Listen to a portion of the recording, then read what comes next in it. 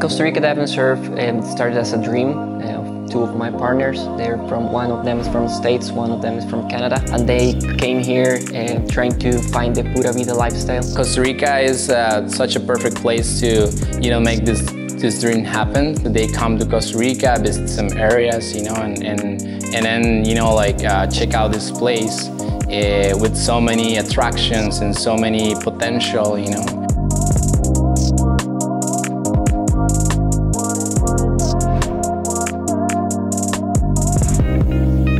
We offer tours to Cano Island pretty much all year long, because Cano is one of the best locations for diving in Costa Rica so far. The boat ride is usually very calm. Sometimes we get to see a species on the way, different kinds of dolphins. In Costa Rica we got some resident species. We can mention this spotted dolphins, the rough-tooth, the bottlenose and speeders.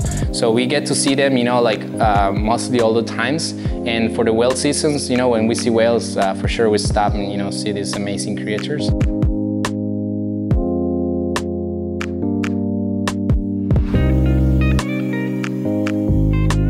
Cano Island is one of the best locations for diving in Costa Rica, and this is because this place is a biological reserve.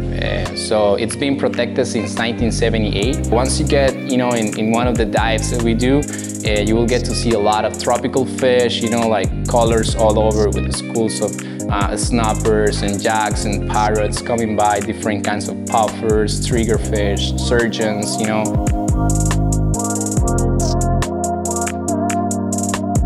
Then you get to see the white-tip sharks coming in, and sea turtles around, and different kinds of rays.